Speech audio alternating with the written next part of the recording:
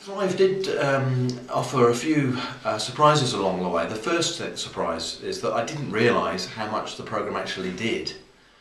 There are things that can be set up in Exact by the consultant which will significantly improve your productivity and your streamlining of all of your administrative tasks, and to some extent also the administrative tasks in putting a treatment plan into the computer.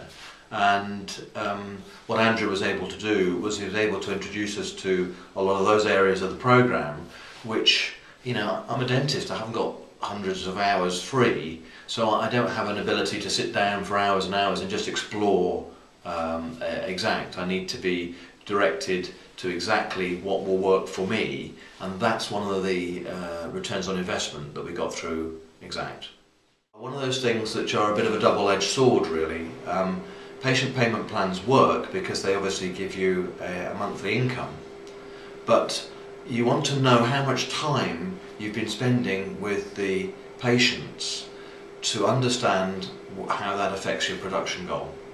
So in other words, it's quite easy to have Denplan or DPAS or any of the patient plans, and then you have a certain income coming in. How many hours did you spend with those patients?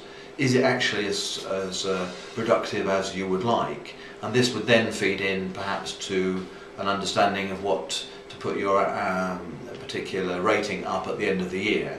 You know, do you keep your monthly payment plan the same, or do you increase it by 10% or 20% or whatever? So obviously if you're going to increase your patient payment plan, you may lose some patients, but at least then you can measure the effect. One of the other surprises in doing Thrive is exactly how much time is spent in the dental practice not achieving hourly rate. Without a doubt, that was quite a surprise. I would, although I think I can generally make my production goals, I'm able to make them now without having to work so hard. There are aspects of dentistry that I was giving away, which I don't give away now, and as a result, it's fair to patients, it's fair to me, and I make my production goals without doing quite so much work. One of the things that we've done to fairly increase revenue is to look at our pricing policy and the amount of time that we allocate for things.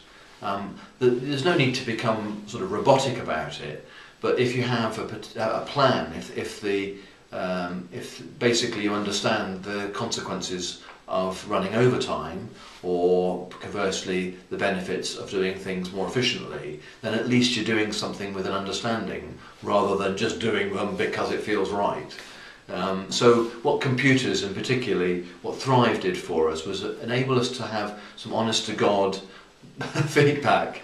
There's no lies from the computer. You either get it right or you haven't got it right. And if you haven't got it right, you don't have to beat yourself up. You just basically form a plan to put it right. And that's one of the advantages of doing the Thrive programme.